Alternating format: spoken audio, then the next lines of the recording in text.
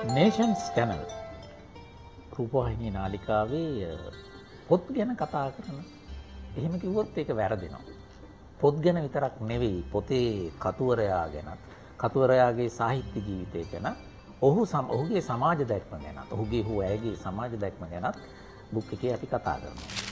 අපේ මහ පොළොවේ අතීතය හොයාගෙන ගිහිල්ලා ඒ වාගේ තියෙන සැඟවුණු තැන් මිනිසුන්ගේ ඇස නොගැසුණු තැන් සොයමින් ඒ හරහා අපිට අපේ ඉතිහාසය යලි කියව ගන්නට අලුත් කවුළු කවුළු ඉවර කර දෙන කෙනෙක්. මෙහෙම කිව්වම දන්නවා ලංකාවේ මං හිතන්නේ දැනටම සක්‍රීයව මේ කාර්යයේ නියැලෙන ජනශ්‍රුති පරිවේශකයා තමයි මහින්ද කුමාර දලුපොළ. මහින්ද තමයි අද අපේ කතානායකයා වෙන්නේ. මහින්ද මේ බොහොම ස්තුතියි බුක් එකක් අරගෙන ආවට. මහින්ද මේ ඇයි මේ ජනශ්‍රුතියට වත තියන්නේ? ඇත්තටම කපිට ඒක අපේ ජීවිතේ. එකක් මම ඉතින් ගමක හැදුණු වැටුණු කෙනෙක්. එකක් ගොවි ගෙදරක හැදුණු කෙනෙක්. ඒතර මගේ අත්තා විදානි කෙනෙක්. විශාල වී-අටුවක්ගේ ඇතුලේ තිබුණා. මම හිතන්නේ එහෙම ගෙවල් වල වී-අටු නැහැ. බොහෝ ගෙවල් වල ගේ ඇතුලේ විශාල වී-අටුවක් තුන විශාල 1200ක් ප්‍රමාණය දාන්න පුළුවන්. සහෝදරයෝ තුන් දෙනාට කෑලි තුනකට වෙන් වෙච්ච. ඒතර අත්තා විදානි. හැම වෙලාවකම විශාල හරක් පට්ටි තුන මිනිස්සු ආවා කියා. මේ මහා විශාල කියන්නේ මහා හැඩිවල බත් වුණ ගෙදරක් අම්මගේ කියන්නේ අම්මගේ මහා ගෙදර. ඉතින් බූදල් ගෙදර කියලා කිව්වේ. බූදල් කියන වචනේ ඇතුළෙම තියෙනවා ඉඩ කඩන් වල තිබුණ සම්බන්ධතාවය කොහොමද කියන වෙලේවා බූදල් වෙච්ච ගියා. කවුරුත් දන්න බූදල් ගෙදර කියපම ඉතින් ඒ පරිසරය ඇතුලේ හැදුනා. අනිත් පැත්තෙන් මගේ යෞවනේ ගත වෙන්න උනේ ඇහැටු ඇවි. එතකොට ඒ පරිසරය ඇතුලේ මට දැනෙච්ච දේ තමයි බැවුත් එක්ක තියෙන ජීවන සම්පදාය. ඒ මගේ කිරියම් මගේ මහගෙවල් තිබුණ පරිසරය. ඉතින් මේ පරිසරයන් දෙකම මම ඉපදුන ඉස්කෝලේ පරිසරයත් ගමක් සෙන්දිරියා පිටිය කුරුණෑගල නගරයට තරමක් සමීපයි. ඒකට මේ පරිසරයන් වල ඔක්කොගේම තිබුණේ ගම. අමු හත්දා ගම්. එතකොට මට මුණ ගැහෙන මිනිස්සු කතා බහ කරන මිනිස්සු මේව ඇතුලේ ජීවන සම්ප්‍රදායන් සියල්ල තිබුණ. ඒතර මට හොඳට හාන්න පෝරු ගන්න පුළුවන් ගොවි ටැංක් කරන එක අරුමයක් නෙමෙයි. වෙලත් එක්ක තමයි ජීවිතේ බැඳලා තියෙන්නේ. අනිත් පැත්තෙන් වැවත් එක්ක ජීවිතේ බැඳලා තිබුණා. මේ පරිසරය ඇතුලේ මට පුංචි වෙනසක් දැනුණා. මොකද අපි මේ වටපිටාවක ජීවත් වෙනකොට වෙනසක් අපිට දැනෙන්නේ නැහැ. ඒක අපේ ජීවිතේ වෙනවනේ. වෙනස දැනුනේ මම විශ්වවිද්‍යාලයට ආවට පස්සේ. ඒ විශ්වවිද්‍යාලයට ආවට පස්සේ මට දැනෙන්න ගත්තා මම ඉපදුණු හැදුණු වැඩුණු ජීවන සම්ප්‍රදාය වටපිටාවේ තමයි උරුමේ තියෙන්නේ. මේ විශ්වවිද්‍යාලය කියන මිත්‍යාවේ නෙමෙයි කියන්නේ. මෙන්න මෙතන තමයි මම හිතන්නේ මම ජනශ්‍රුතියට පෙම් බැඳ ගන්න මුල් අඩිතාලම වැටුනේ කියලා. හැබැයි ගමෙන් විශ්වවිද්‍යාලයට යන හුඟ දෙනෙක් ගමේ දේවල් අතෑරලා නගරයේ දේවල් අල්ල ගන්නවා. නේද? ඊට පස්සේ අපි දකින්නෙත් එහෙම දෙයන්නේ. හැබැයි ඔබ ආපහු ගමට යනවා. දැන් මේක තමයි ඔබේ තියෙන විශේෂත්වය. ඔබ එහෙම ගමට යන්නේ ගම තවදුරටත් හොඳ භාණ්ඩයක් විකුණ ගන්න පුළුවන් කියලා හිතන හින්දා. නෑ මං හිතන්නේ මෙහෙමයි ගම විකුණමින් ජීවත් වෙන පිරිසකුත් ඉන්නවා නැතුව නෙමෙයි මේක ඇත්ත. එකක් තමයි මට දැනෙච්ච මට හැඟිච්ච දේ කියන්නේ මගේ ජීවිතය මුල තියෙන තැනනේ. මොකද මුල් එක්ක තමයි ජීවත් වෙන්නේ. සාරේ උරන්නේ මුලින් ගහේ අතු ඉති ලියලලා වැඩෙන්න පුළුවන්. හැබැයි අතු ඉති තමයි කෙනෙකුට තේරෙන්නේ. නමුත් සාරේ උරන තැන නිවැරදි වුණොත් තමයි ගහේ පැවැත්මක් තියෙන්නේ. මම හිතනවා මට මගේ සාරයන් උරන්නේ ගමත් එක්ක. මම කොළඹ ජීවත් වෙනවා. කොළඹ කියන්නේ ඒකෙත් මම ජීවත් වෙන්නේ අතරම ගමක පරිසරයකට සමීප පරිසරයක මම ඉන්නේ. මෙහි හිටියට මට මෙහි මුල් ඇදලා නැහැ. මේ පරිසරය මට තේරෙන්නෙත් නැහැ. මට තේරෙන මගේ මනස, මගේ සිතුවිලි, මගේ ලෝකයේ තියෙන ගමත් එක්ක. මම හිතනවා මෙන්න මේ දේවල් මම බෙදා ගන්න වෑයම් කරනවා කියලා. ඒකේ වර්තමානයට එනකොට ඔබ කියපු කාරණාව තියෙනවා. ගම කියන දේ අලෙවි සාධකයක් බවට පත් වෙලා තියෙන බොහෝ දෙනෙක් අලෙවි කරමින් ඉන්නවා. හැබැයි ගම ඒ විදිහට අලෙවි කරනවා නම් මම හිතන්නේ කපිලා අපි දෙන්නට මෙහෙම මුණ ගැහිලා කතා කරන්න හම්බෙන්නේ මේ වගේ සරල ඇඳුමක් නෙමෙයි. මම ඇඳුම ගැන කතා කරන්න ඒක වෙනම රහ කතාවක්. මේ මෙතන ටයි එකක් එහෙම දාගත්ත උගුරු දණ්ඩ හිර කරගත්ත ජෙල් ඔළුවේ ගාගත්ත මම හිතනවා පඹේ තමයි ඔබට මුණ ගැහින්නේ දලුපත කියලා. එහෙම උනේ නැහැ. හරි මේ මහින්ද දැන් මේ මම දන්නවා දැන් ඔබ පෞද්ගලික මිතුරෙක් හැටියට ආශ්‍රය කරද්දී දන්නවා දැන් ඔබ මේ හුදෙක් ජනශ්‍රුතියම හොයමින් නැත්නම් අපේ ජන සාහිත්‍යයටම ආපහු හැරිච්ච කෙනෙක් නෙමෙයි. ඔබ හොඳ නවකතා කරුවෙක්. ඔබ හොඳ කවියෙක්. මට මතකයි පුවත්පත්වල අපට සමාන්තරව එකට කවි ලිව්ව මිනිස්සු අපි. එතකොට මේ ඇයි මේ දෙක අතාරින්නේ? නෑ ඇත්තටම නෑ කපිල කවිය යම් ප්‍රමාණයකට මගින් ඈත් වුණා එක යුගයක මම පිළිගන්නවා. මොකද කවියෙන් තමයි අපි අත්පොත් ලැබෙන්නේ අපේ ජීවිතය. ඇත්තටම කිව්වොත් නිර්මාණ ජීවිතයේ මව්ගැබ වුණේ කවිය. මම හිතන්නේ බොහෝ දෙනෙකුට. කවියෙන් තමයි අපි සියලු ආభాෂයන් ලබන්නේ. ගැබ ඇතුලේ තමයි අපි මෝරා වැඩෙන්නේ. ලියලා. ඉතින් මටත් ඒදී වුණා. ඊට පස්සේ මම පසු කාලීන වෙනකම ඒ කාලේ නම් මම විශාල වශයෙන් පුවත්පත් වලට කවි ලිව්වා. මොකද කවි ලිය වුණා. මොකද කවි ලියවෙන සමාජ ආර්ථික දේශපාලන ගැටුමක අපි හිටියේ. පරිසරයකනේ ගැටුමක හිටියේ. අපි නිරන්තරයෙන් මේ ගැටුමත් එක්ක අරගල කරා. කවිය ඇතුලේ අපි වගාදිගා කරගත්තේ ඔබත් මමත් අපේ සමකාලීන සියලු දෙනාත් අපි වගා කරගත්තේ අපේ දේශපාලන. අපේ දෘෂ්ටිය තමයි කවියෙන් වගා කරගත්තේ. මේක මම හිතන්නේ නූතනයට වෙනකොට බිඳ වැටිලා විනාශ වෙලා. මොකද රටේ දේශපාලනයකුත් නැහැනේ. අරාජික වෙච්ච මම්මුලා වෙච්ච එහෙම කිසිදු පදනමක් නැහැනේ. මොකද අපිට තිබුණා හෙට උදෑසන පැහැබරයි කියන සිතුවිල්ල. මේ උදෑසන අරුණෝදයේ පැහැබර භාවයත් එක්ක තමයි අපේ සියලු සිතුවිලි පෙර ගැහිලා තිබුණේ. ප්‍රේමී පෙළ ගැහුණෙත් ඒකත් එක්ක. අපි ප්‍රේමයේ වෙනම හුදකලා කරලා ගත්තේ නැහැනේ. මේ ජීවිත ගැටුම ඇතුලේ තමයි ප්‍රේමයක් ලියා ගන්න වෑයම් කරේ. නමුත් නූතනයට එනකොට එහෙම ස්වභාවයක් නැහැ. අතිශය පෞද්ගලිකත්වයට පත් වෙලා මම දැන් ප්‍රේමය කියන එක ගන්නකොට දැන් අපේ තිබුණානේ ඒවා පවා බෙදා ගැනීම තිබුණානේ. දැන් මේ බෙදා ගැනීම කිසි දෙයක් නැහැ. මම මගේ දුරකථනයේ ඇතුලේ අතුරුදහන් වෙච්ච මිනිසෙක් බවට පත් වෙනවා. මෙන්න මෙතනයි ගැටුම තියෙන්නේ. අර කියපු කවි ආවා මගේ. ඒතර මමත් මේ සමාජ ක්‍රමයේ ජීවත් වෙනවා. මේවත් එක ගැටෙමින් එනවා. ඒ ගැටෙමින් එන අවදීදී තමයි මගෙන් යම් ප්‍රමාණයකට කවි ලියවෙන ස්වභාවය අත්හැරුණා. ඒවට කපිල මම ලියපු කවි තොගයක් තියෙනවා. පත්‍රෝට මම ඒවා වැඩි දැම්මේ නැහැ. දැන් විශේෂයෙන්ම මේ සංයුක්ත කවි කියලාත් කියන චූල කවි විවිධ ඒවා තියෙන පොඩි කෙටි කවි කියන්නේ. එහිමියා මගේ අතින් මේ පහුගිය කාලේ සාල ප්‍රමාණයක් ලියවුණා. දැන් ඔබට කිව්වොත් ඔබ පුදුම හිතේ. මොකද එහෙම කවි එකක්වත් දැකලවත් නැහැනේ. ඒක මම හිතනවා ඉදිරියේ පොතකට මට යන්න ආසාවක් තියෙනවා. ඊතරම් ප්‍රමාණයක් මම හිතනවා කයි 500 600කට වැඩි ප්‍රමාණයක් මගේ ඉතින් ලියවිච්ච ඒවා තියෙනවා. ලියපුවා නෙමේ ලියවිච්ච දේවල්. ඉතින් මේවා එකතුවක් එහෙම තියෙනවා. ඒ අතරේ කවියත් එක්කම ජනශ්‍රුතියට ආවට පස්සේ ජනශ්‍රුති පැත්තට වැඩි නැඹුරුවක් වුණා. ඒකට ඒ ඔස්සේ ඇවිදින එක මහන්සි වෙන එක තොරතුරු රැස් කරන එක. ඒතර මේවට මම හිතනවා අර කවියට යොදවන්න තිබුණ නිර්මාණ මහන්සිය කියන එක අනිත් පැත්තට යොදවුණයි කියන එක හිතන ඒ සියලු දේ අතර ජීවන අරගලයේ කියන රහයිනේ. ඒකේ රහත් එක්ක තමයි මම හිතන්නේ යම් ප්‍රමාණයකට වී කියන්නේ අපි අතරින්. මහින්දගේ දැන් ඇත්තටම මහින්ද කිව්ව කතාවේ ලොකු ඇත්තක් තියෙනවා. මොකද මහින්ද මේ ලියන කවි පොත්වල සහ නවකතා පොතක් ඔහු ලියලා තියෙනවා. ඒවට නාමකරණය පවා කරන්නේ ඔබ මේ ජනශ්‍රුතියේ එන දේවල්. නවකතාව දියහොල්මන. ඔව්. ඊළඟට නිලිවැස්ස තමයි පද්‍ය නිර්මාණ පොත. එක පද්‍ය නිර්මාණ. අනිත් එක මතක වක්කඩ. දැන් මේවයි පවා තියෙනවා බාර ගමට ගමේ දේවල් නැත්තම් අපේ ඉතිහාසයේ අපේ පැරන්නන් අතර තිබ්බු දේවල් වලට ඔබේ තියෙන ආදරය, ඇල්ම, බැල්ම ඒවා මතු කර දිය යුතුයි කියන අදහස නේද? ඔව් ඒකේ කවිද මෙහෙම දෙයක්ත් තියෙනවනේ. දැන් කියනකොට දැන් මගේ පළවෙනි පොතට නම් තියන්නකො කොහොමත් මට හිතිච්ච දෙයක්. අපි එක වචනයක් දැන් නිලිවැස්ස කියනකොට දැන් සමාජයේ කතා කරොත් නම් හිතා නිලියෝ වහිනවා කියලා. හැබැයි නිලියොත් නෑ දැන් වහින්නේ ඒක වෙන කීයද වාචකයක්. නිලිවැස්ස කියලා කියන. ඒකට මේකේ තියෙන්නේ ලයන්නේ වෙනස තියෙන්නේ. මේ භාවිතා කරන. ඒකට නිලිවැස්ස කියලා කියන්නේ අපේ ගොයමට. ඒ කියන්නේ දැන් අපි කියන්නේ ගිරා නිල්ලට.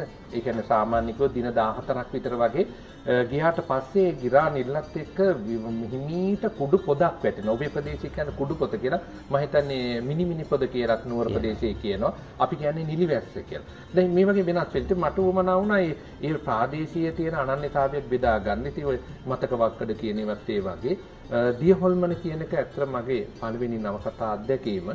ඒකේ පදනම් වෙලා තිබුණෙම කියන්නේ මෙහිතෙල් එනවනේ අපේ ජීවන සම්ප්‍රදායට මෙහිතෙල් එකතු වෙනවනේ. ඒ මෙහිතෙල් එකතු වුණාට පස්සේ සියලු ජීව පද්ධතීන් විනාශ වෙලා යනවා. ඒක ඇත්තටම මේ කතාව තේමා වෙන්නේ මගේ අත්තා. උන්දගේ නමින්මයි තියෙන උකුරාල කියලා. ඒතකොට මේ කොහොමද සාම්ප්‍රදායික විධාන කෙනෙක් මේවට මූණ දෙන්නේ? ඒතකොට මූණ දීලා අද දවසට එනකොට ඇත්තටම මේකේ අපි බොහෝ වෙලාවට අපි කියන්නේ දියහොල්මන කියන්නේ මොකද්ද? අපි තියෙන කෙම්පහන් සම්ප්‍රදාය. ඒක තමයි දිය ටොක්ක කියලා දකුණු පළාත් වල කියන. එතකොට හැබැයි මේකේ යටිපෙනෙන් දිය වෙන අර්ථයක් තියෙනවා. දැන් මේකේ වතුර දැන් මෙහිතෙල් කියන ඒවත් වතුරනේ. ඒක ඇතුලේ අපේ ජීවිතත් එක්කනේ මේ හොල්මන කරන්නේ. මෙන්න මේ දේ කියන්න තමයි මම මේ වචනේ ගත්තේ. ඒතකොට මොකද මට උමනා වුණේ හැම වෙලාවකම අර ජන සම්ප්‍රදායේන වචනයක් ඇතුලේ තියෙන කෝෂගත වෙච්ච අර්ථයක් බෙදාගන්න. හොඳයි මේ කොහෙන් කතා කරත් මහින්ද අන්තිමට යන්නෙම ජනශ්‍රුතියටමයි. ඒ තමයි මහින්ද. ඒක තමයි මහින්දගේ අනන්‍යතාවය. අපි මහින්ද සමග කතා කරමු පුංචි විරාමයකට ගිහිල්ලා. ඔබ මේ එකතු වෙලා ඉන්නේ බුක් එක නේෂන් channel සමග.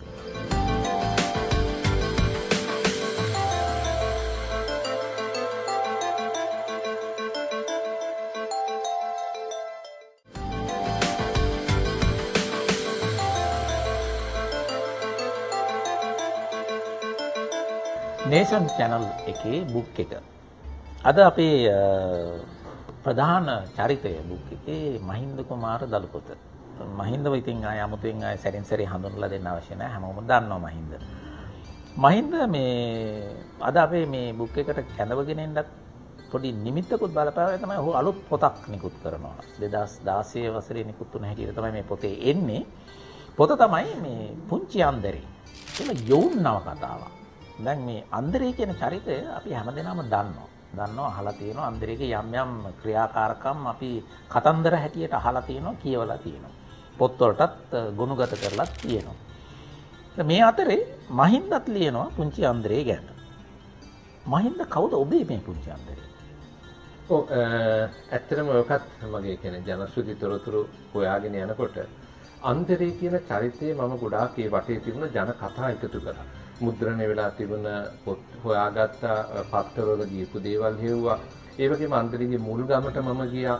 ඒ වගේම ඔහු ජීවත් වෙනවයි කියන දැන් ඔබ දන්නවද අන්දරේගේ පරම්පරාව තව ජීවත් වෙනවා කිව්වා. නුවර ප්‍රදේශයේ තාම ජීවත් වෙනවා. මට මුණ ගැහෙනවා.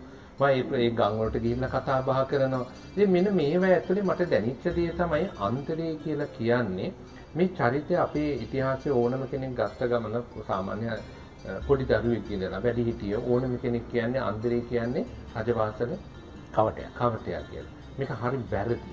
මේක තමයි අපි ජනගත කරපු වැරදිම මොකක්ද සලකුණු. අන්දරේ කියන්නේ රජවාසල කවටෙක් නෙමෙයි. අන්දරේ තමයි අපේ ජන සමාජය බිහි කරපු ස්ථානෝචිත ප්‍රඥාවන්තය.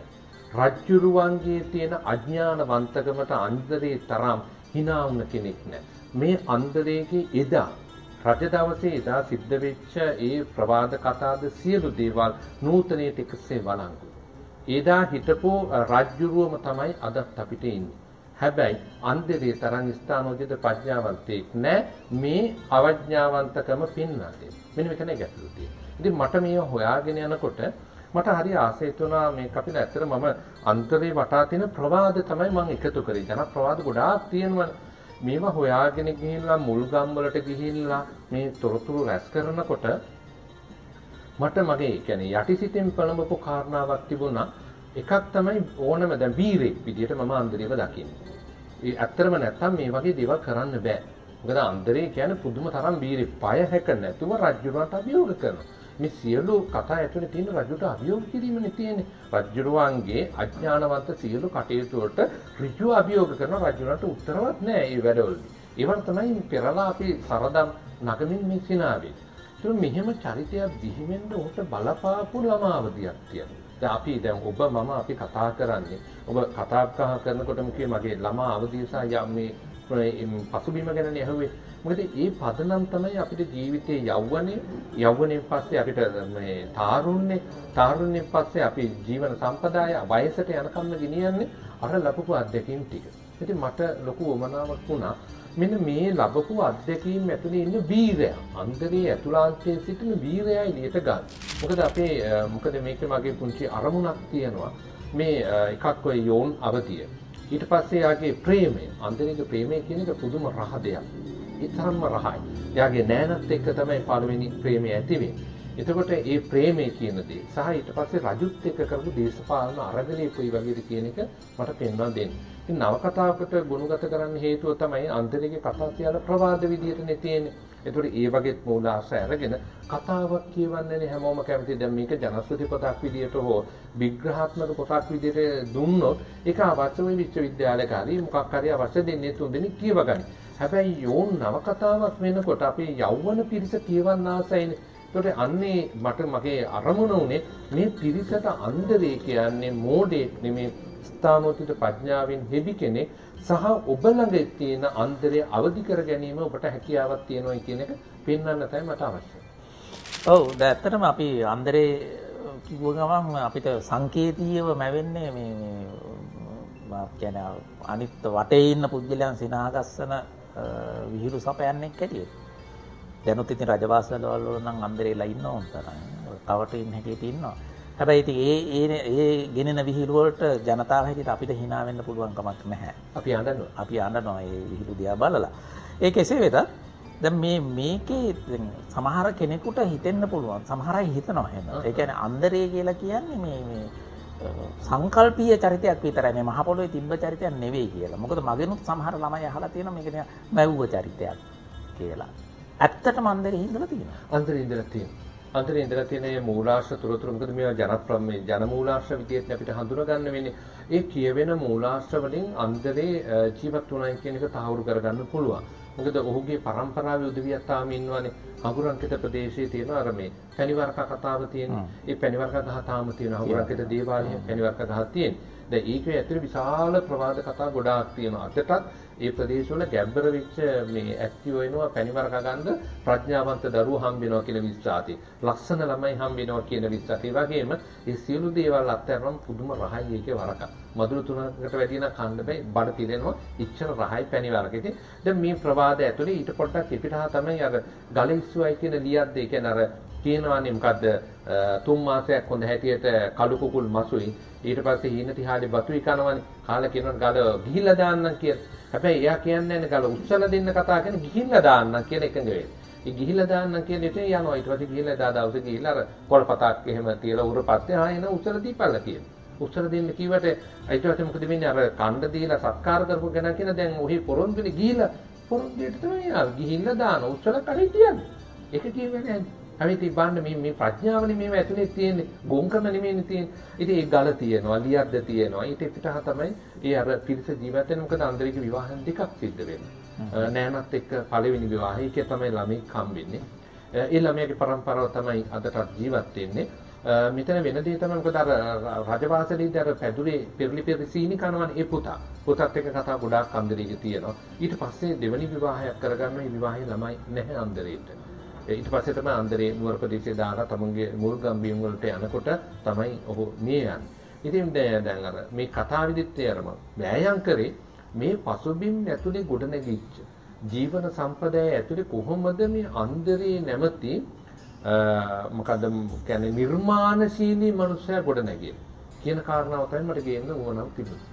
මහින්ද දැන් අපි හුඟක් වෙලාවට අහලා තියෙන කතන්දරේ තමයි මේ දකුණෙන් කන්ද උඩරට සංක්‍රමණය වෙච්ච පුද්ගලෙක් කියලා අන්දරේ. එහෙමද තියෙන නැත්නම් ඔහුගේ ජන්මය සිද්ධ වෙන්නේ කන්ද උඩරට? නෑ. ඌ ඇත්තම දකුණින් එන්නේ. මව්පිය පාර්ශ්වයන් දෙක මොකද මව් පාර්ශවයේත් පිය පාර්ශවයේත් ඒ පෙළපත් නාමයන් තියෙන පවුල් විශාල ප්‍රදේශයක් දකුණු පළාතේ ඉන්නවා.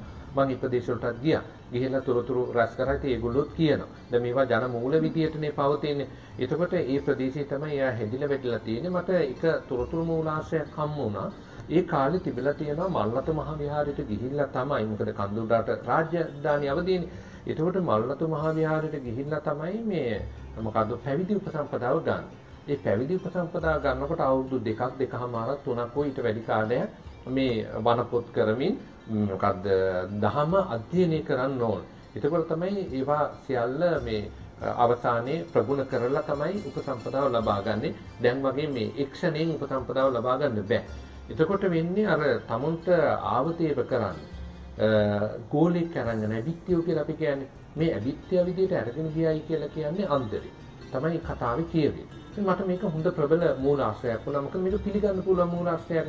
මොකද එක කතාවකදී කියවෙනවනේ අන්දරේ රජුරුවන්ගේ අර මේ රජුරෝ රෑ නිදා ගන්නකොට ගෙම්බෙක් කෑ ගහනවා. මේක කරදරයක් නිසා ඊට පස්සේ ඇවිල්ලා මේ මොකද්ද අන්දරේ විද්දා. විද්දාට පස්සේ මේ මොකද රට පුරාම අනබෙර ගැහුවා. ඒකට ඉදිරිපත් වුණ කෙනා අන්දරේ. ඊට පස්සේ අන්දරේ ඉදිරිපත් වුණාට පස්සේ අර කළුවරේ විද්දාට පස්සේ ගෙම්බා මැරෙනවා. රජුරෝ ඊට පස්සේ පෙළපත් නාමයක් දෙනවා. සද්ද විද්ද මොකද්ද පළක පටින්න පටබැඳි කියන එකක් දුන්නට. දැන් බලන්න ඒ සිද්ධිය අපි ගමු. එතකොට එක සිද්ධියක් විතරයි. ඊට පස්සේ අන්දරේ විත්ත තැන කොහෙද කියන්නකො? කොහටද විදලා තියෙන්නේ? කොහේ දුනු ශිල්පයක්? අන්තරයේ දුනු ශිල්පයේ දක්ෂතාවිය තියෙනවා නම් රජවාසලේ රජුරුවොත් එක්ක යන්නේ දුනුවායෙක් විදියට. දුනුවා යන රජුරෝ යනකොට ආරක්ෂාවට දුනුවා ගිහිල්ලා තියෙනවා. මොකද දැන් වගේම තමයි දැන් මේ ඉන්නේ වාහන 20 කඩා බිඳගෙන. ඒ වගේම දුනුවායෝ යනවා. ඉතින් ඒ කාලෙත් ඒ ආරක්ෂාව තිබුණා. නිකන් නෙමෙයි. ඉතින් එනකෝ අන්දරේ කිසි තැනක යන්නේ නැහැ. හැබැයි තොරතුරු වාර්තා වෙනවා ධර්ම පරාක්‍රම රජුරුවන්ගේ කාලේ. ඒ කියන්නේ කෝට්ටේ රාජධානිය අවදීදී අන්තරයේ මුත්තට තමයි මේ හපංකම කරන්න පුළුවන් උනායි කියන්නේ. බොහෝ වෙලාවට දැන් ප්‍රවාද කතාවල තියෙනවානේ අර වීරයාට සියලු දේවල් ගෙනත් දෙනවනේ. දැන් අර බොහොම සරල කතාවක් අපේ ගම්වල කතාවක් කියනවා සියලු ජය පියසෝමට කියලා. අර මොකද්ද මොන්ට තැන්නේ ඉන්නේ පියසෝමනේ. පියසෝම හැමදාම වීරයනේ. පරදින්නේ නැහනේ. ඒතර ගම්වල මිනිස්සු කිය සියලු ජය පියසෝමට කියලා. අන්න ඒ වගේ තමයි අර වීරයට සියල්ල ආරෝපණය කරන දැන් ජනප්‍රවාදවල ස්වභාවයේ ආරෝපිත ලක්ෂණනේ තියෙන්නේ. ඒතර අන්දරේගේ account එකට තමයි මේ ඔක්කොම බැර කරලා තියෙන්නේ. මම හිතන්නේ මේවා අපේ ජනශ්‍රුතිය ස්වභාවය තමයි මේවා විච්ඡේදනය කරනකොට නිවැරදිව බැහැර කරලා හරිද අපි ගන්න ඕනේ. ඔව් මහින්දගේ මේ යෝන් නවකතා පුංචි අන්දරේ මේ මහින්ද සඳහන් කරන ආකාරයට නම් මේක නවකතා පෙළක්. හැබැයි මහින්දේකට උත්තරයක් දෙන්න එපා. උත්තරේ ගන්න මම පොඩ්ඩකින් එනවා පුංචි විරාමයකට.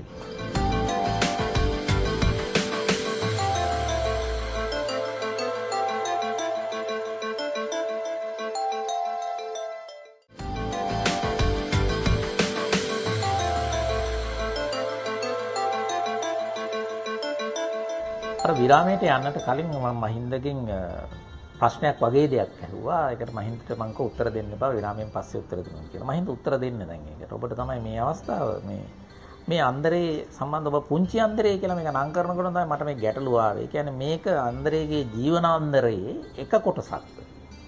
ඔය ඇත්තටම මොකද මම අර තොරතුරු කන්ද එකතු කරගත්තට පස්සේ ඒක මහා විශාල තොරතුරු ගොඩක්. ඉතින් මේ තොරතුරු ගොඩ අතර මට විශේෂයෙන් වමනා වුණේ දැන් අපේ දරුවොත් අන්දරේ ගැන කතා කියවනවනේ ළමයිට අන්දරේ ගැන කියන දෙනවා. ඒ හැම කතාවකම තියෙන්නේ රජවාසල කවටයක්, පිහිලුකාරයක් බවට තමයි පත් කරන්නේ. ඇත්තටම අන්දරේ ඇතුළේ ඉන්න ප්‍රඥාවන්තයා හොයාගෙන යන එකනේ අපි කරන්න ඕනේ. ඒ ප්‍රඥාවන්තකම හරිය පැනසර භාවයනේ අපේ ජීවිතවලට අවශ්‍ය වෙන්නේ. ඉතින් මට මේකේදී ඕන වුණේ මේ පැනසර භාවයේ ගොඩනැගුණේ කොහොමද කියන එක කියන්න හොඳම අවධිය තමයි යෞවනත්වය. මොකද ළමා අවධිය කියලා ගත්තොත් එimhe ළමා අවධිය ඕනම කෙනෙක්ගේ ජීවන ක්‍රියාකාරකම් සරල දේවල් ටිකක් එක්කනේ තියෙන්නේ. හැබැයි යෞවනයේ වෙනකොට ඊට වැඩි වගකීම් පැවරෙන තාරුණ්‍යයට එළඹෙන අවධිය ඒක මම හිතනවා ඉතා අපූර්ව දුරකඩක් කියලා. ඉතින් මම ඒ නිසා තමයි මේ පුංචි කියලා කියවේ. ඒකට අර ප්‍රමාණයෙන් කුඩා කියන සාමකද පුංචි කෙනෙකුට පොඩි බුහු ටිකමකුත් අපේ ජීවිතයට ගොඩ නැගෙනවනේ. ඒ නිසා තමයි පුංචි අන්දරේ කියන නම් භාවිතයට ගත්තේ. ඒකට ඒකෙදි ඇත්තටම ඔහුගේ මේ යෞවන කාලේ තමයි මේකට අත්දැකීම් වෙන්නේ. ඊට පස්සේ මේකේ තව ඉදිරියට එහෙම එහෙම අදහසක මම ඉන්නවා. ඊට පස්සේ ඇත්තටම ඔහුගේ ප්‍රේමය. මොකද ඒකත් හරිම රමණීය ප්‍රේමයක් අන්දරේට තියෙනවා. පරිසරය සහ ජීවිතයේ සංස්කෘතිය මේ සියල්ලට බැඳුණු ප්‍රේමය කියන එකටත් මගේ වැඩි අවධානයක් තියෙනවා. ඊට පස්සේ මේ රජු සමග ගෙනිච්ච දේශපාලන අරගලේ පිළිබඳව කතා කරන්නත් අරමුණක ඉන්නවා. හොඳයි, මේ පොත් දෙකත් ඉදිරියේදී අපිට කියවන්න ලැබෙයි කියලා අපි හිතනවා සහ බලාපොරොත්තු වෙනවා. මම මහින්ද දැන් වෙන පැත්තකට අරගෙන යන්න හිතුණා. මේ කියන්නේ විශේෂයෙන් ඔබ ජනශ්‍රුතිය පිළිබඳ උනන්දුවක් දක්වන ඒ පිළිබඳ හොයා බලන පරිේශකෙක් නිසා. ඇයි මහින්ද අපි ජනශ්‍රුතිය හෙවිය යුත්තේ? ජනශ්‍රුතිය හෙවිය යුත්තේ කියන එක මම හිතනවා අද මුළු ලෝකෙම දැඩි අවධානයකට ලක් වෙලා තියෙනවා. අවාසනාව ලංකාව හැර. මේක වගකීමෙන් කියන්නේ. ඔබ සොයනවානේ. ඔව් මම හිව්වට වැඩක් නැහැ. මේවා ජනගත කරන්න ඕනේ. මම සරල ජාත්‍යන්තර උදාහරණ දෙක තුනක් ගේන්න. එකක් තමයි අද නූතන ඇමරිකාවේ කුඩා දරුවන්ට ස්ටෝරි ටෙලිං කියලා වැඩසටහනක් කරනවා. මේ ස්ටෝරි ටෙලිං කියලා කියන්නේ දරුවෝ ගැවසෙන ස්ථාන වලට වැඩිහිටියෝ ලස්සනට ඇඳගෙන ගිහිල්ලා අර වයෝ වෘද්ධ පිරිස් විදියට විවිධ ජනකතා කියනවා. මේ ජනකතාවල තියෙන මොකද? ජනකතාවල තියෙන මනුෂ්‍යත්වය පිළිබඳව තමයි කතා කරන්නේ. ළමයි සංවේදී මිනිස්සෙක් බිහි කරන්න මේ ස්ටෝරි ටෙලිං පාවිච්චි කරනවා. මේ අපේ වැඩිහිටිය අත්තර මුත්තලා කරපු කිරියම්මල කරපු කාර්යභාරයනේ එක. එතකොට ඒක ඇමරිකාව අරගෙන තියෙනවා ඒගොල්ලන්ගේ සමාජයේ නිවැරදිව තහවුරු කරගන්න. එක පැත්තකින්. අනිත් පැත්තෙන් ගත්තට පස්සේ ජනශ්‍රුති ගත්තොත් අපේ අම්මාවරු අපේ සම්ප්‍රදාය තිබ්බ දෙයක් තියෙනවා. අපේ අම්මාවරු ගැබක් හටගත්තට පස්සේ ඒ ගැබ අතගාමින් කවි ගායනා කරා. ඊට පස්සේ ඒ ගැබ හැල්ලු වෙලා දරුවා බිහි වුණාට පස්සේ පැදුරේ තියාගෙන කවි ගායනා කරා. මේක ඇතුලේ මොකක්ද දෙන්නේ? මේක ඇතුලේ සංවේදීතාවයේ ගොඩ නැගුණා, රිද්මය කියන එක ගොඩ නැගුණා. ඊට පස්සේ මොකද්ද විශේෂයෙන් භාෂාවට හැඩගැස්වීම, මම හඳුනා ගැනීම විශාල ක්‍රියාවලියක් තියෙනවා. ඔබ දන්නවද අද යුරෝපයේ බොහෝ රටවල මේක භාවිතයට ගන්න. මේ ජනශ්‍රුති. ඒ විතරක් නෙමෙයි.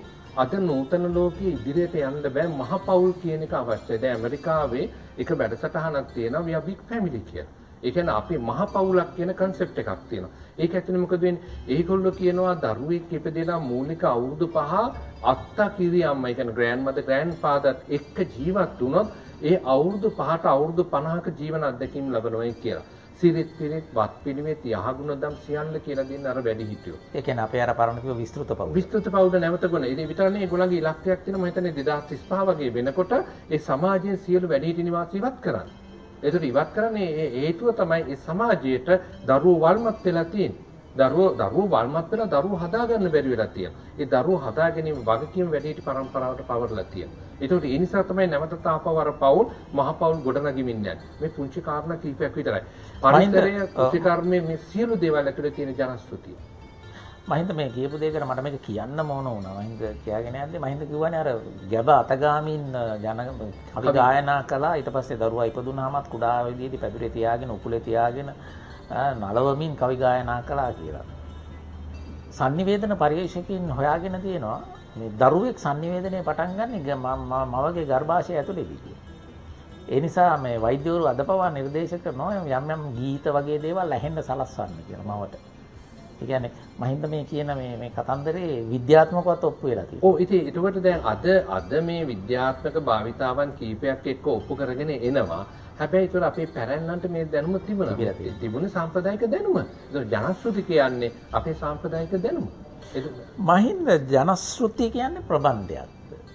නැත්නම් සත්‍යයක්? ජනශ්‍රුති කියන්නේ සත්‍යයක් ප්‍රබන්ධ කියලාම කියන්න බෑ. මොකද ජනශ්‍රුති කියලා කියන්නේ දැන් ඉංග්‍රීසියෙන් අපි කියන්නේ ෆෝක්ලෝ කියන එක. නූතනයට එනකොට මේක වර්ගීකරණය ගණනාවකට පැතිරලා තියෙනවා. ඒ කියන්නේ intangible knowledge කියලා කියනවා. ඒ කියන්නේ දේශීය දැනුම කියලා කියනවා. ස්වදේශීය දැනුම කියනවා. untouchable knowledge කියලා කියනවා. දැන් මේ වගේ මේ අල්ලන්න බැරි දේවල්, අස්පර්ශනීය දැනුම, අස්පර්ශනීය උරුමය කියන ඒවා හේතුව තමයි අපේ පැරණෝ සතුව තිබුණ දැනුම් සම්භාරය තමයි ජනශ්‍රුති කියලා කියන්නේ. ඒතකොට බොහෝ දිනක හිතන්නේ මේ සිරිත් වත් පිළිවෙත් කියලා. ඒක විතරක් නෙමෙයි. අවුරුදු දහස් ගාණක් තිස්සේ මිනිසුන් ගොඩනගාගෙන ආව ආදි මානවයෙක්ගේ ඉඳලා උරුම කරගත්ත දැනුම් සම්භාරය තමයි ජනශ්‍රුති කියන්නේ. අවාසනාව මේ ජනශ්‍රුති කියන ඒවා පුංචි පුංචි උපාංග විදියට අරගෙන නූතනයේ බොහෝ දෙනෙක් වුණා විශේෂයෙන් අපේ රටේ ඒවා විකෘති කරනවා. ඉන්දියාව වගේ රටක ජනශ්‍රුතිය වල එන ප්‍රධාන දෙයක් තමයි ජන ගායන. ඒකට මේ ජන ගායනා තියෙනවා දෙවියන් පිළිබඳ, මව්වරු පිළිබඳ, සබහාදහම් පිළිබඳ, රට පිළිබඳ විවිධ දේවල්. ඒ ජන ගායනා කරන රටාවක් තියෙනවා. ඒවා සාමාන්‍යයෙන් ඒගොල්ලන්ගේ ඉන්දියානු ස්වර සප්තකයට දාලා ගයන්නේවත් නැහැ. එච්චර සුද්ධ දේවල් විදියට පිළිගන්නවා. අපේ රටේ වග විභාගයක් නැහැ. ඕන ලාඩ භාෂයක් ඕන විදියට දිසා බාන. හේතුව තමයි ජන උරුමයේ පිළිබඳ හැඟීමක් අපේ අයට නැහැ. ජනශ්‍රුතිය කියවීම, හැදෑරීම, කෙනෙක් ඒක පිළිබඳ යම් පරිශ්‍රණයන් කිරීම නූතන ජීවිතයට කොච්චර අදාළ වෙයි? අත්‍යවශ්‍යයි.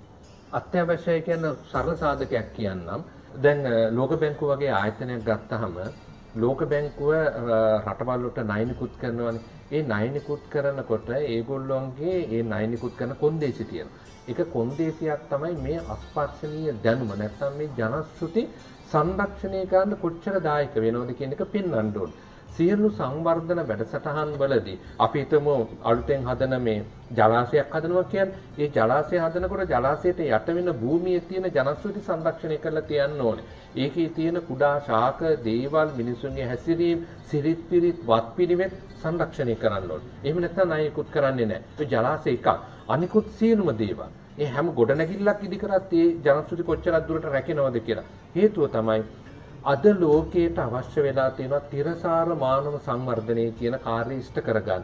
හේතුව වෙන්නේ භෞතික සංවර්ධන ඉලක්ක කරා ලෝකෙම ගමන් කරා. අද හති වැටිලා තියෙන යුරෝපයේ ප්‍රමුඛ රටවල් අද හති වැටිලා යුරෝපයට පෞල් ජීවිතයක් නැහැ, ධාරක සෙනෙහසක් කියන එකක් නැහැ, තිරිසන්නු වගේ මිනිස්සු ජීවත් වෙන්න පටන් අරන් අතෘප්තිකර සමාජ ක්‍රමයක් බිහි වෙලා කියනවා. මේ සියලු දේවල් වලට මිනිසා පූර්ණ තෘප්තියක් හොයාගන්න පුළුවන් පදනම තියෙන ජනශ්‍රුතිය. එතකොට මේ ජනශ්‍රුතිය කියන එක මහා කියන්නේ අපේ සමාජය වෙලාගත්ත මහා විස්මිත දැනුම් පද්ධතිය. ඒ පද්ධතිය නැතුව ඉස්සරහට යන්න බෑ. ඒ නිසා තමයි පරිසරයට ආදරය කරන මිනිසුන් බිහි කරන්න පුළුවන් ජනශ්‍රුතිය. මොකද අපේ පැරැන්නෝ ගහට කොළට ඇලට දොරට වැස්සට අවුවට මොනතරම් ආදරය කරත් ඒ ආදරේ නැතිකම තමයි අද ජීවිතේ විනාශය බවට පත් වෙලා තියෙන්නේ. ජනශ්‍රුතියෙන් නැවත අර සුභාදාමට ඇලුම් කරන ජනහිතවාදී මිනිහෙක් හදන්න පුළුවන් නූතන ලෝකෙට මානවයාට පෙම්බඳින මිනිසෙක්ගේ අවශ්‍යතාවයක් තියෙනවා. ඒ අවශ්‍යතාවය ඉෂ්ට කරගන්න තමයි ජනශ්‍රුතියට වැඩි ඉඩක් දෙන්නේ. හොඳ තැනකින් අද කතාබහ අවසන් කරන්න අවස්ථාව මහින්දම හදලා දුන්නා. ඒ කියන්නේ ජනශ්‍රුතිය කියලා කියන්නේ මේ නිකන් ආවට ගියාට නිකන් අතීතය නැත්නම් අපි කියන අර අපි කියන්නේ මේ නොස්ටැල්ජියන් කියලා. ඒ කියන්නේ අතීතය පිළිබඳ ආශාවෙන් කරන දෙයක් නෙවෙයි. ඒක අනාගතයට ආයෝජනයක්. ජනශ්‍රුති පරිශ්‍රණය කියන එක. ඒක අද ලෝකේ පුරා පිළිගත්ත දෙයක්.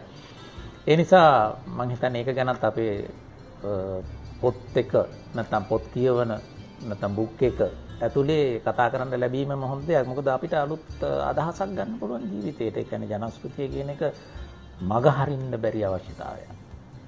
එහෙමනම් මහින්ද බොහොම ස්තුතියි. අද දවසේ අපේ බුක් එකට ඇවිල්ලා ගොඩක් දේවල් කතා කරාට මම හිතන්නේ මේ නේෂන් channel එකත් එක්ක මහින්ද ඉන්නවා මේ කතන්දරෙත් එක්ක දලු පොත එක්ක.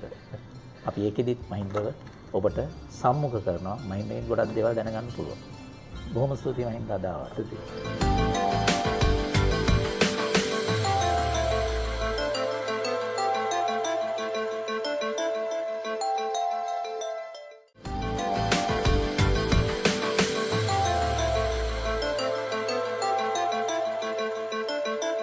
හොඳයි. අදත් අපි බුක් එක වැඩසටහනේ දෙවැනි කොටසට දෙවැනි අර්ධයට විවිසෙනවා. මේකෙදී අපි සඳහන් කළා වගේම මොහාන් ශ්‍රියන්ත ආර්යවංශ සමග මේ සාහිත්‍යමය සංසන්දනාත්මක කතාබහකින් ඉන්නේ එහාට ගිහිල්ලා සාහිත්‍ය චිත්‍රපටයේ නැගුණු කතන්දර එකට එකතු කරගෙන පුංචි කතාබහක නියැලෙන්නයි සූදානම් වෙන්නේ. අපිට ඔබට මතකද ගිය සතියේ අපි මේ වැඩසටහනේදී කතා කරේ චීන නවකතාවක් සහ ලංකාවේ නවකතාවක් අරගෙන ඒ දෙකේ තිබුණු චරිත දෙකක තියෙන සමාන ගති ලක්ෂණ සහ ඒ චරිත දෙක බිහිවීම සඳහා බලපාපු සමාජ ආර්ථික දේශපාලන පරිසරය පිළිබඳව කතා බහ කරා. අද අපි යන්නේ අප්‍රිකාවට. අද අපි අප්‍රිකානු පරිසරය ඇතුලේ ගොඩනැගිච්ච චරිතයක් පස්සේ කාලෙක එක නවකතාවකට එනවා. ඒ නවකතාවේ එන චරිතයයි ඊට පස්සේ අපේ රටේ නවකතාව කියන චරිතයකුයි එක්ක සංසන්දනයක් කරන්නයි බලාපොරොත්තු වෙන්නේ මොහාන්. අපි තෝරගන්න කෘතීන් දෙක තමයි එකක් ජෝන් බ්‍රයිලි විසින් රචනා කරන ලද ට්‍රයි ෆ්‍රීඩම් එහෙම නැත්නම් හඬ නොමැන නිදහස නමින් සුනිල් මාධව ප්‍රේමතිලක සිංහලට පරිවර්තනය කරපු කෘතියේ එන ස්ටීව් බිකෝ කියන තරුණ ශිෂ්‍ය සටන්කාමියාගේ චරිතය සහ මාටින් වික්‍රමසිංහයන්ගේ තුන්වැනි නවකතාවේ එන යුගාන්තයේ නවකතාවේ එන මාලින් කබලාන කියන වාම දේශපාලනයේ නැඹුරු වන තරුණයාගේ චරිතය කොහොමද සමාන කරගන්න පුළුවන්කමක් තියෙනවද? මේ දෙකේ තියෙන සමානකම මොකක්ද? ඒ සමානකම ගොඩ නැගීම සඳහා බලපාපු සමාජ ආර්ථික දේශපාලන පරිසරයේ කෙබඳුද? මොහාන්. ඔව් කපිල ඔතන තියෙන සමානකම කුමක්ද කියන එක ඔබ මතු කර වෙලාව මම ඒකට ඍජු පිළිතුරක් දෙන්නම්.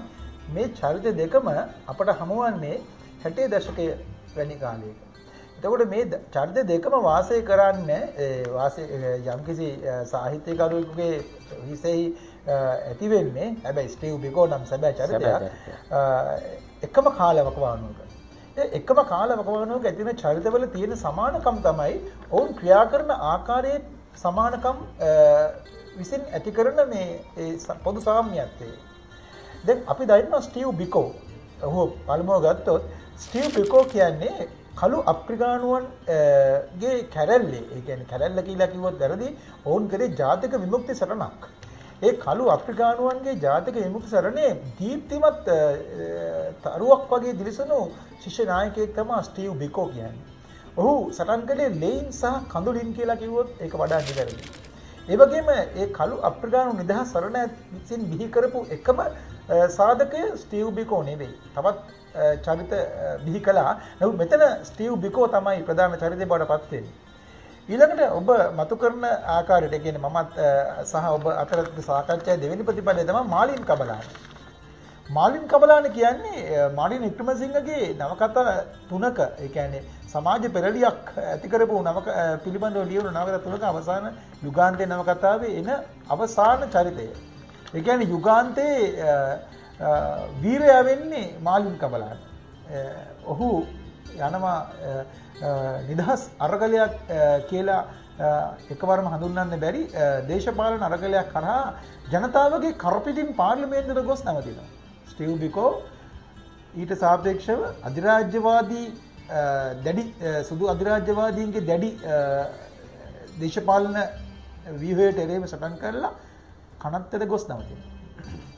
එතකොට මේ දෙකේ සාම්‍යත්වය කුමක්ද කියලා කෙනෙකුට ප්‍රශ්නයක් ඇති වෙන්න පුළුවන්.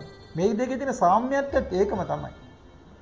මේ සටන් දෙකම වාමාංශික මුහුණුවරක් සහිතව ගොඩනැගුණු අධිරාජ්‍යවාදයට එරෙහිව ලෝකයේ ඇතිවෙච්ච සටන් පෙරළි දෙකක්. ස්ටීව් බිකෝ සටන් කරෙත් අධිරාජ්‍යවාදයට එරෙහිවයි. කළු අප්‍රිකානුවන්ගේ නිදහස වෙනුවෙන්. ඒතර මාලින් කබලානලා සටන් කළෙත් මේ රට යටත් කරගෙන හිටපු බ්‍රිතාන්‍ය අධිරාජ්‍යවාදී දේශපාලනයට එරෙහිව. එතකොට එතනදිත් ඔවුන් ඉල්ලා සිටියේ අපර නිදහස. දේශයේ නිදහස, රටේ නිදහස. රටේ නිදහස ඉල්ලපු චරිත දෙකක් ක්‍රියා කළේ දෙආකාරයකට. ස්ටීව් බිකෝ ලේන් සහ කඳුලින් සටන් කළා. ඉතා පැහැදිලිවම කියනවා නම් ඔහු ලේ සහ කඳුළු අතර සටනක් කළා. ඒ වගේම ස්ටීව් බිකෝගේ සටනේ පරමාදර්ශය තිබුණා. මාටින් ලූතර් කිං එක පරමාදර්ශයක් වශයෙන් ගත්තොත් අනිත් පැත්තෙන් තවත් එවැනි යෝධ අප්‍රිකානු නිදර්ශන ස්ටීව් බිකෝට තිබුණා. නමුත් මාලින් කබලාන සටන් කළේ පාර්ලිමේන්තු ජයග්‍රහණයක් වෙනුවෙන් කරන අපි කවුරුත් දකින පුරුදු මැතිවරණ සටනක්. ඒ මැතිවරණ සටනේ ඔහුට තිබුණේ වාමාංශික මුහුණුවරක් පමණයි. වාමාංශික මුහුණුවරකින් ආපු මැතිවරණ සටනක්. ජනතාව වෙනුවෙන් ඔහු සටන් කළායයි කියන මේ මැතිවරණ සටනේ අවසාන ඉලක්කය තිබුණේ පාර්ලිමේන්තුව ඇතුලේ.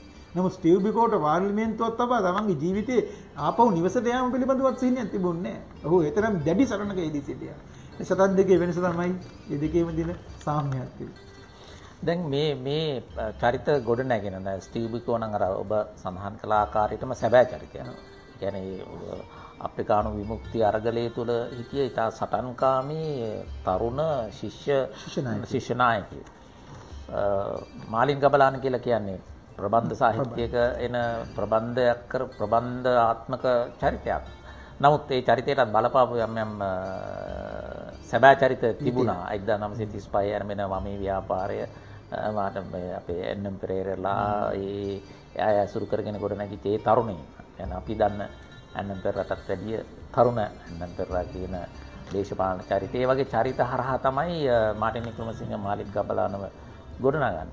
දැන් මේ දෙකේම තියෙන තව සමානකමක් නේද මොහන් මේ කලාප දෙකම අධිරාජ්‍යයන්ට යටත් වෙලා තිබුණු යටත් විජිත හැටියට පැවතිච්ච අධිරාජ්‍යයන්ගේ නැත්නම් ඒ අධිරාජ්‍යයන්ගේ යම් දැඩි පීඩනයන්ට යටත් වෙච්ච භූගෝලීය කලාප දෙකක්. ඕක අපි ඒක තමයි මම ඔබ ඒක නිවැරදිව මතු කළා. මම හිතන්නේ ඒක තමයි ඇත්ත. මේකේ පුදුමයත් ඒක තමයි. මේ කලාප දෙකම අධිරාජ්‍යවාදී දැඩි පීඩනයට ලක් වුණා. එක පැත්තකින් කළු අප්‍රිකානුව වහල් බවටපත් වෙලා කළු අප්‍රිකානු නිදහස් සටනේ විමුක්තිගාමීන් අමුමුවේ මරා දමන පැත්තක අපේ රටෙත් එහෙම වුණා. වහල් භාවයේ කෙසේ වෙතත් කැප්පිටි පොළල මරා දැම්මා. පුරන්නප්පුල මරා දැම්මා. නැගී ආපු හැම ජාතික විමුක්ති අරගලයක්ම මරා දැම්මා. ඒ මරා දාපු පසුබිමක තමයි අපේ නිදහස් සටන ඇති වෙන්නේ. අනිත් පැත්තෙන් කළු අප්‍රිකානුව තමන්ගේ ඒ ඝාතන තමන්ගේ මුතුන් මිත්තන්ගේ ඝාතන ඉවසුවේ නෑ. හැබැයි ඉවසන් නැති වුණාට ඒ නොයිවසීම කුඩෙක් තමන්ගේ ඒ කියන්නේ තමාගේට ප්‍රතිවිරුද්ධ දේශපාලනෙත් එක්ක සහභාගීත්ව එහෙම නැත්නම් සහජීවන තත්ත්වයකට යන්න උන් කැමති වුණේ. කොන්දේසි විරහිතව වුන් තමන්ව ඝාතනය කරන මේ සාහසික අධිරාජ්‍යවාදී දෙරෙහිව නැගී සිටියා. නමුත් අපේ රටෙත් එහෙම වුණා. ඒ දෙකම වෙද්දී අපේ රටේ අවසානයේ සිද්ධ වුණේ ඒ සියලු ජාතික විමුක්ති ඝාතන සිදු වූ පසුබිම ඉතිහාසය නමින් අවසන් කරලා සහජීවන දේශපාලනයකට ගොස් අධිරාජ්‍යවාදී පාලන යුගයේ විසින් මෙරට ඇති කරපු පරිපාලනය සහ ඒ දේශපාලන ව්‍යුහය තමන් අතට ගන්නට ඒ පාර්ලිමේන්තුව තමන්ගේ ජයග්‍රහණයක් බවට පත් කරගෙන මෙයයි ඔබේ ජයග්‍රහණය කියලා හඳුන්වා දෙන්නට කරපු සරණක්. ඔබ කියවාගේ මාලින් කමලන් නිර්මාණය වෙන්නේ සාම්ප්‍රදායිකව මේ ඒ කියන්නේ අපේ මුල් වාමාංශිකයන්ගේ ඇසුරෙන්. එන්.එම්. පෙරේරා වැනි චරිත ඒකට බලපාලා තියෙනවා. ඒ ජාතික විමුක්තිය අරගලය තුල වුන් කරපු ආකාරය. නමුත් ඔවුන් ස්ටීව් බිකෝලට වඩා වෙනස්. ඔවුන්ට පරමාදර්ශ තිබුණේ නැහැ. ඔවුන්ට තිබුණේ එකම සිහිනයක් පාර්ලිමේන්තු සිහිනය පමණයි. නමුත් පරමාදර්ශ සහිත අරගලයක් තමයි ස්ටීව් බිකෝ කළේ. මාටින් ලූතර් කිං වගේ චරිතවල ඒ ආදර්ශ පාට වුන්ව ජීවත් කළා. Nelson Mandela. එතකොට එතනින් එහාට ගියාම කළු අප්‍රිකානු වගේ අභිමානය වුන්ව ජීවත් කළා. අපිට තිබුණාද එහෙම අභිමානයක් කැප්පිටි පොළ හරහාවත් ගොඩනැගුණා. කැප්පිටි පොළගේ රූපයක්වත් අප පාර්ලිමේන්තුවේ දකින්නේ නැහැ.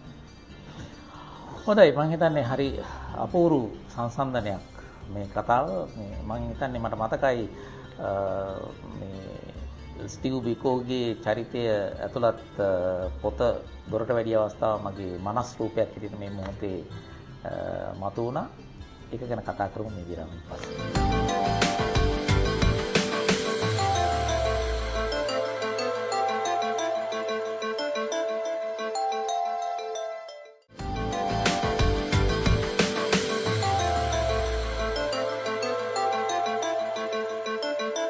මම අර විරාමයට කලින් මම කිව්වේ මගේ මනසේ චිත්‍රයක් නැවුණායි කියලා මේ ජෝන් බ්‍රයිලිගේ මේ පොත සිංහලට පරිවර්තනය කරා සුනිල් මාධව ප්‍රේමතිලක. ඔය පරිවර්තනය කළා මේ පොතේ දොරට වැඩිවීමක් තිබුණා කොළඹ මහජන පුස්තකාල ශ්‍රවණාගාරයේ අතුරු සිදුරු නැතුව පුස්තකාල ශ්‍රවණාගාරයේ පිරීලා තිබුණා. ඉතින් මට මතකයි ස්ටීව් බිකෝ පිළිබඳ චිත්‍රපටිය අපි ඊළඟට කතා කරනවා සම්බන්ධව. ඒ චිත්‍රපටිය පවා මේ අති විශාල රැස්කමින් සෙනගට නරඹන්නට අවස්ථාව සලසා දුන්නා මේකෙදි. ඒක මගේ මතකයට ආවේ මේ ස්ටීව් බිකෝ කියන චරිතය විශේෂයෙන්ම මේ ශිෂ්‍ය දේශපාලනය ඇතුලේ පරමාදර්ශයක් හැටියට ආසියාවේ පවා මේක පාවිච්චි වුණ නැත්නම් ආසියාවේ ශිෂ්‍ය සටන් ව්‍යාපාර ඇතුලේ ස්ටීව් බිකෝ අපි කියන්නේ අයිකන් එකක් හැටියට පරමාදර්ශී චරිතයක් හැටියට සලකන තරමටම මේක හරි ප්‍රබල වුණා. මාලින් කබලා නම් එහෙම ගන්නෙ නැහැ කිසි කෙනෙක් නේද? අර ඔබ කිව්ව ආකාරයට ඔහු සාම්ප්‍රදායික පාර්ලිමේන්තුව හරහා රටේ විප්ලවය නැත්නම් වමට බලය ගන්න උත්සාහ කරපු චරිතයක්. අපේ සාම්ප්‍රදායික වම වගේම. මොහන් මේකේ චිත්‍රපටිය කොහොමද මේ දෙකේ? ඔව් දැන් කපිල කියපු තව එකකට සාධනීය තත්ත්වයක් තියෙනවා කපිල. ඒකත් කතා කරත් හොඳයි. දැන් ඔබ කිව්වා මේ ආසියාවට පරමාදර්ශයක් වුණා ස්ටීව් බිකෝ කියලා. එතනම තියෙන අපි කතා කරපු දේ අපට පරමාදර්ශය නෑ අපේ දේශපාලනය. ඒ නිසා අපි පිටින් ගන්න. ස්ටීව් බිකෝ අපිට පරමාදර්ශයක් වුණේ ඒක. දෙවනුව චිත්‍රපටය එනවා. ඔබ දැන් කියවන ඔය කයි ෆ්‍රීඩම් කියන නවකතාව චිත්‍රපටයේට ලියු තිරපිටපත හරහා ලියු කතාවක්. ඕකේ ඔරිජිනල් එක. ඒ කියන්නේ ඔය කතාවේ මූලාශ්‍රය වෙන්නේ වුඩ් කියන ජනරල් වුඩ් කියන පුවත්පත් කලාවේදියා ස්ටීව් බිකෝත් එක්ක බොහොම කිට්ටුවෙන් හිටියා. උදාහරණයක් වශයෙන් මාෝ සේතුන් එක්ක හිටපු අපේ ඇමරිකන් පුවත්පත් කලාවේදියා වගේ එඩ්ගර් ස්නෝ වගේ ඉතා කිට්ටුවෙන් හිටියා. ඔහු අන්තිමට ස්ටීව් බිකෝ මරා දාපු අවස්ථාවේ පුදුම සහගත ගැළවිල්ලකින් පැනලා යනවා දකුණු අප්‍රිකාවෙන්. ඒ පැනලා යෑම සිද්ධ නොවුණා නම් ඔබ අද ඔය පොත කියවන්නෙත් නැහැ, මම මේ කතාව කරන්නෙත් නැහැ. ඔහු අරන් ගියපු ඒ ලිපි ලේඛන දිනපොට්ටිකින් තමයි ඔහු ලියන්නේ ස්ටීව් බිකෝගේ නඩු තීන්දුව ගැනයි ඔහු පොත ලියන්නේ. නෑ කතාවක් නෙවෙයි ඒක. ඒක බේස් කරලා තමයි ඒක පදනම් කරගෙන තමයි චිත්‍රපටි නිර්මාණය කරන්නේ ඔය අපේ රයිට් ලේඛකයා මේ ජෝන් බ්‍රයිල්. එතකොට ඒ පුද්ගලයා ලියන තිරකතාව චිත්‍රපටිගත කරනවා. ඊට පස්සේ ඔහුට හිතෙනවා මේ තිරකතාව ආපහු නවකතාවක් බවට පත් කරන්න උනා නම් හොඳයි. ඊට වඩා තවත් හොඳයි කියලා. බලන්න ඒකේ තියෙන උත්ප්‍රාසය. අප කරන්නේ නවකතාවක් කියලා ඒක දිටකතාවකට විකුණ ගන්න එක. නමුත් ඔහු තිරකතාව ලියලා ඔහු තීරණය කරනවා නෑ මේකේ පැවැත්ම තියෙන්නේ නවකතාවක් ඇතුලේ කියලා. ඒ අනුව අර තිරකතාවට දැඩි බලපෑමක් එල්ල වෙනවා ඔහු ලියන නවකතාවේ. ඒ නවකතාව මගහැරලා චිත්‍රපටි තිරකතාව කරන්න අධ්‍යක්ෂකවරට පුළුවන් වෙන්නේ නෑ. මොකද එකම පුද්ගලයා මේ දෙකම කරන්නේ. ඒ අනුව ස්ටීව් බිකෝගේ මරණය පුදෙක් හඬා වැළපෙන කඳුළු සහිත මරණයක් බවට පත් නොවි ලෙයින් සහ යකඩින් මර්ධනය කළපු ජීවමය සටනක් කඳුළු සහ ලේ වලින් ජය ගන්න බැරි වෙච්ච පුද්ගලයෙකුගේ ඛේදවාචකයක් බවට පත් නොකර ඒ ඛේදවාචකයේ යුගය මොන වගේ හැඩරුවක්ද ගන්න කියන තැනට චිත්‍රපටය අරගෙන එනවා. ඒ නිසා චිත්‍රපටයේ පුරාම තියෙන්නේ කිසියම් මේ කම්පනයක් නෙමෙයි ඇත්තටම කොත් කම්පනයක් සමග අවබෝධයක්. ඒ චිත්‍රපටය කරන්න තිබ්බා මිනිස්සුන්ව මේ වෛරයෙන් දැපෙන විදිහට. කියන්නේ මේ මරා දාපු විදිය එච්චරට සාහසිකයි. නමුත් ඒ චිත්‍රපටය පුරාම තියෙන අවබෝධය මේ මොකද්ද වුනේ? ඇත්තටම මොකද්ද ස්ටීව් බිකෝට වුනේ? ස්ටීව් බිකෝ මරණයට පත්වීම ඔහුගේ පුද්ගල මරණයට වටා තියෙන සැබෑ කතාව කුමක්ද? මේ කතාවේ හිලිතරම කුමක්ද? මෙන්න මේක තමයි චිත්‍රපටිගත වෙන්නේ. නමුත් මාලින් කබලාන දැන් අපි ඊළඟ චරිතය වෙනවා. මා මේ කියන්නේ අපේ දේ නුපුරුයි කියන එක නෙවෙයි. නමුත් අර වගේ ලොකු උදාහරණයකට පස්සේ අපි එනවා මාලින් කබලාන ගාවට. එතකොට ඒ මාලින් කබලාන කියන්නේ මොන වගේ උදාහරණයක්ද? ඔහු ඉතා පරිස්සමින් දේශපාලනය කරපු උදාහරණයක්. ඔහු ප්‍රහාර ගුටි කන්නවත් සූදානම් වෙන්නේ දේශපාලනයේදී. එතකොට ඔහු පුළුවන් තරම් උත්සාහ කරනවා පාර්ලිමේන්තු ජයග්‍රහණයකින් මේක අවසන් කරගන්න. මොකද එතනින් එහාට ආයෙ පැවැත්ම පාර්ලිමේන්තුවම තමයි. එතනින් එහාට වෙන නිදහසක් අවශ්‍ය නැහැ. ඒක තමයි අපේ දේශපාලනයේ මැදපාන්තික වාමාංශිකයන්ගේ සිහිනය. 1970 පස්සේ ඔවුන් අත්දින්නේ සිහිනය ජයගත් සිහින මේ වෘක්ෂයට යට ඔවුන් පාර්ලිමේන්තුවට නැවතිනවා. එතනින් එහාට කොටින්ම ඔවුන් අර එදා ධනවාදී ආර්ථික ක්‍රමයට එනේ වවංකෝ පාරට බැස්ස හර්තාලයටවත් සහයෝගය දෙන්න ඔවුන් බය වෙනවා. ඇත්තම කිව්වොත් එදා වාමාංශික නායකයෝ පාරට බහින්නෙත් නෑ බයයි. ධනවාදී නායකයෝ තමයි පාරට බැස්සේ. මොකද්ද වෙන්නේ බලන්න. ඒ නිසා අපේ රටේ හැම විටම උනේ ඒ අධිරාජ්‍යවාදී සටන වාමාංශික මුහුණුවරකින් පාර්ලිමේන්තුවට ගියපු එක. ඒ පාර්ලිමේන්තු වාදය තමයි අපේ වාමාංශයේ හැම විට වාමාංශයේ හැඩරුව නිර්මාණය කළේ. නමුත් කළු අප්‍රිකානුව වගේ නිදහස් සටන හැම විටම නිර්මාණය කළේ කළු අප්‍රිකානුව විසින්මයි. ඒ කළු අප්‍රිකානුවගේ හැඩතල තමයි ඒක හැමතැනම තියෙන්නේ. අපේ නිදහස් සටනේ අපේ හැඩතල තාමත් නැහැ. ඔව් අපි කෙටි විරාමයකට යමු. විරාමයට ගිහිලා තවදුරටත් මේ සංසන්දනය. ඒ කියන්නේ ජෝන් බ්‍රයිලිගේ ක්‍රයි ෆ්‍රීඩම් නවකතාවේ එන ස්ටීව් බිකෝ කියන ශිෂ්‍ය සටන්කාමියාගේ චරිතයත් මාටින් වික්‍රමසිංහගේ යුගාන්තය නවකතාවේ එන මාලින් කබලාන කියන පක්ෂ දේශපාලනයේ නැත්නම් වමේ පක්ෂ දේශපාලනයේ සටන්කාමියාත් අතර තියෙන සමානතා මොනවාද කියන එක පිළිබඳව සහ ඒ චිත්‍රපටය පිළිබඳව කතා බහ කරමු.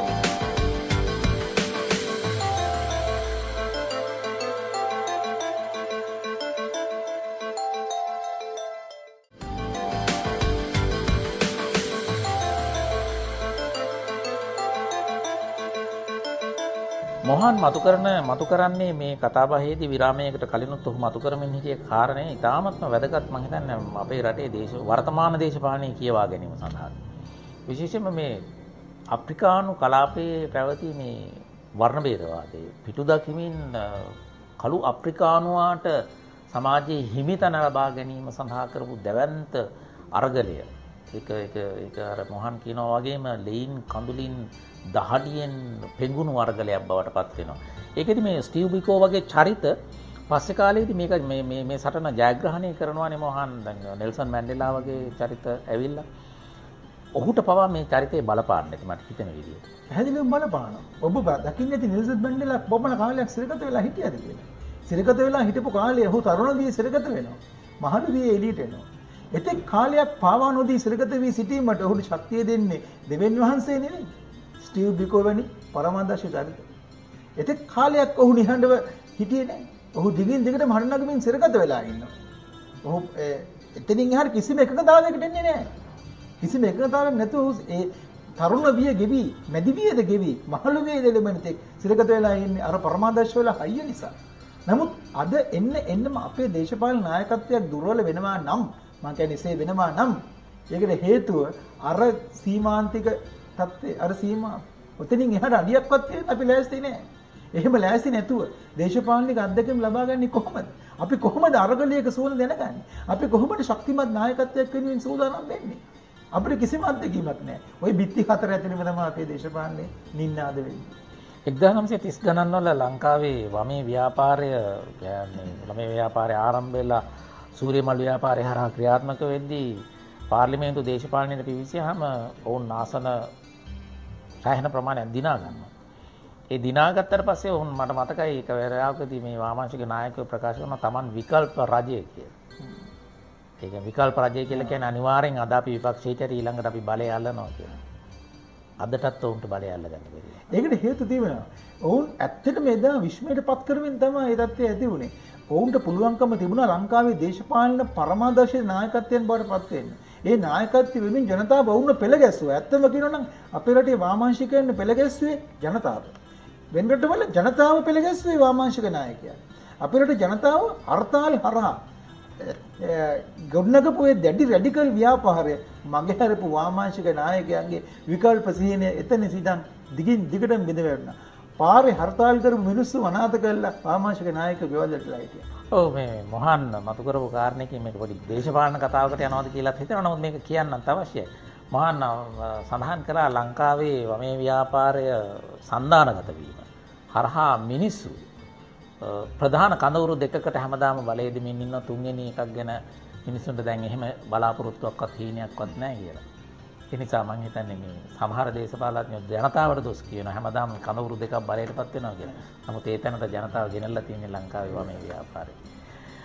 ඔව් ඊටම හොඳ මතු කර ගැනීමක්. මේක ඔස්සෙත් සමහර දේවල් අපිට කියව ගන්න පුළුවන් වේවි. මේ ඔව් දැඩි තරුණ ඝාතනීය මර්ධන දෙකක් හසුව වුණා.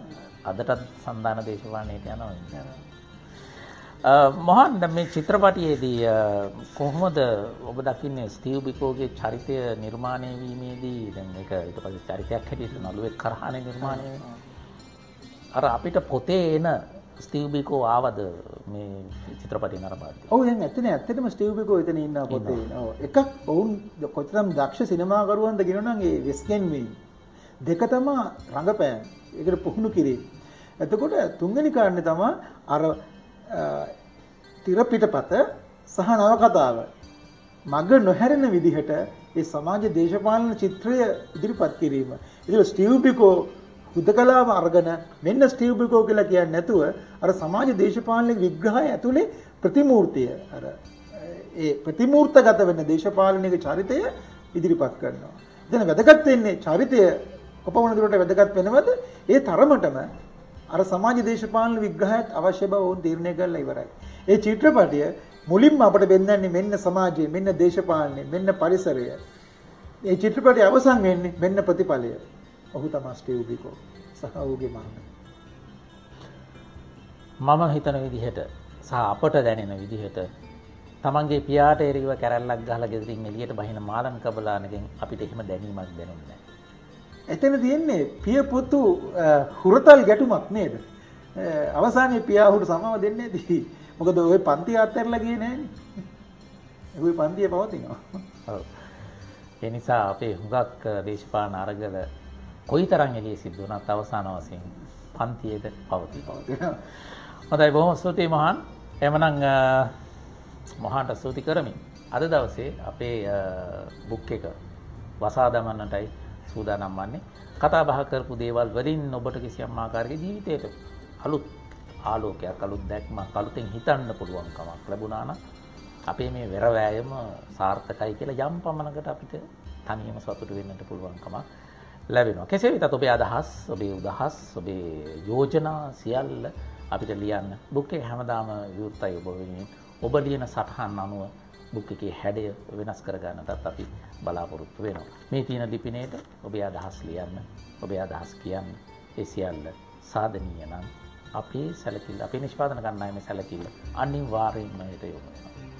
එහෙමනම් ලබන සතියේ හමු වෙන බලාපොරොත්තු වෙන තවත් පොතක කතුවරයෙක් සමග, ඒ වගේම මොහාන් සමග මේ විදිහේ සංසන්දනාත්මක සාහිත්‍ය කතෝපකථනයක් සමග හමු වෙන බලාපොරොත්තු වෙන අදට බුක් එක වසා දමා සමුගන්නටයි සූදානම් වන්නේ. හැමෝටම සුවදායක හෙටක්.